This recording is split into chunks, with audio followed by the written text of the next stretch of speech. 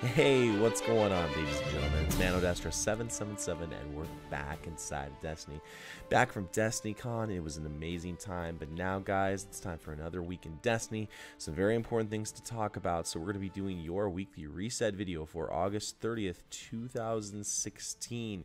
We're going to be going over all the post-game content that you can do this week, so let's go and get started here with the Nightfall. This week, we are going to be going inside the Dreadnought. We are going to be facing the Dark Blade, and the modifiers are Epic, Small Arms, Chaff, Ironclad, and Exposure.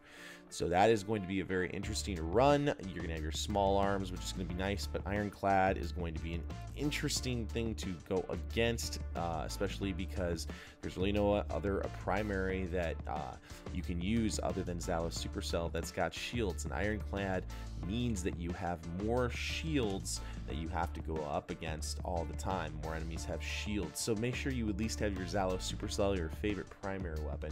Exposure means that your Guardian shields are increased but do not replenish. Then Chaff means player radar is disabled, as well as Small Arms primary weapon damage is favored. So that is the Nightfall for this week.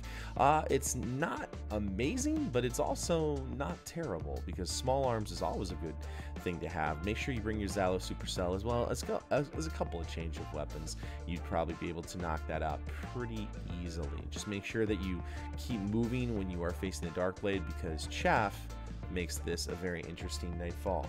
Of course, let's go ahead and check out the Reef and see what we've got in the Reef for the Challenge of the Elders. This week we have the current modifiers: Berserk, Chaff, and Grenade Kill bonus. So this is kind of an interesting one. Chaff, I've seen, when it's in the Nightfall, sometimes it will be in the Challenge of the Elders, and here it is.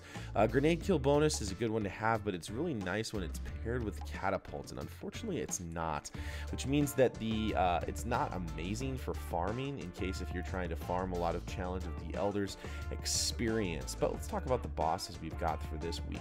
For this week, we've got the Wretched Knight with Hive for the round 1 bosses.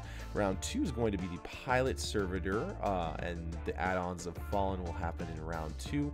And finally, round 3 is Psylocke the Defiled with add-ons of Hive for round 3. Of course, if you ever want to get your Sterling Treasure packages, this is how you get them. You can get them in the level 41 Prison of Elders arena. You can also get them from just hopping over to your Postmaster, or you can check out this week. I am glad to announce that we've got Mayhem Clash. I love Mayhem Clash. It's a blast. It's chaotic, it's fun, and it's very easy to farm for Crucible reputation for fighting against, all those enemies, and maybe picking up some packages, maybe getting a longbow from a Crucible package. So that's going to give you your legendary marks, as well as your Sterling Treasure package. The other option for your Crucible weekly games is going to be Inferno 3v3, which is going to be nice, but I'm definitely going to be hanging out inside Mayhem Clash this week, which is amazing. Today's daily modifier is competitive multiplayer for Clash, and we can get 15 legendary marks. Now you want to make sure you're doing this every week, so that when you go into Rise of Iron, if you're moving on and picking up Rise of Iron, which I think almost everyone is, you want to be doing your dailies every single day, so you can get those legendary marks and make sure you pick up lots of awesome gear when Rise of Iron drops. The daily heroic story is this week is for today, investigate the rumors of a taken coven in the Cosmodrome. Again, that'll give you 15 legendary marks. This week, the Vanguard heroic strikes are Heroic, Void Burn, Specialist, and Exposure. This is definitely farmable this week. With Specialist on, that means you can take a sniper rifle, you can take a few like Telesto, which I know a lot of people like using, and any kind of special weapon, tie it with Void Burn and do really well. Exposure makes it easier because you're going to have more life in the long run. You just need to make sure that you take cover when you're getting shot at by lots and lots of enemies, and you can do pretty well. This is very farmable this week if you want to try and get some Vanguard packages this week for that. All right, so the only thing left to do and talk about is the Dreadnought this week, and today's challenge is the Golgoroth Challenge. This is the last time that this is going to appear in year 2. So if you need to get your Golgoroth challenge done for your moments of triumph, this is the week. This is the week. So if you have any questions, stop by my Twitch live streams. I do and run people through this. I think this is one of the toughest challenges of the entire raid. I actually think Oryx is easier than Golgoroth. Essentially what you need to do here is make sure that everyone in the fire team takes Golgoroth's gaze at least once during the damage phase.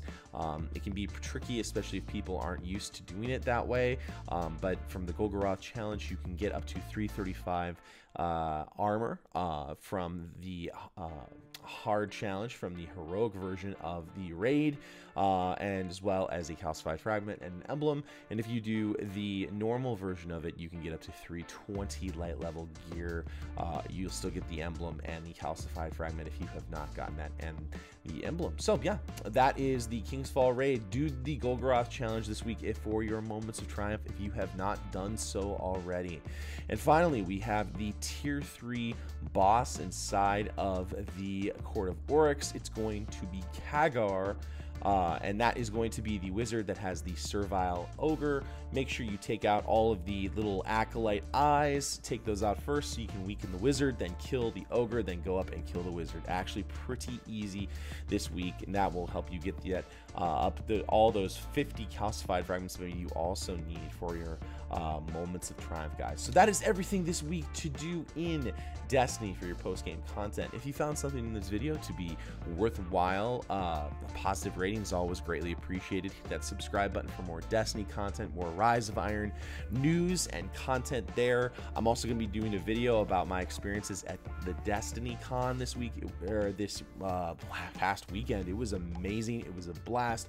I want to make sure I share those experiences with you, especially because some of you may have been following for some time. Maybe some of you are new, which is fantastic. Welcome to the channel. Again, check out my Twitch live streams where I bring people through raids.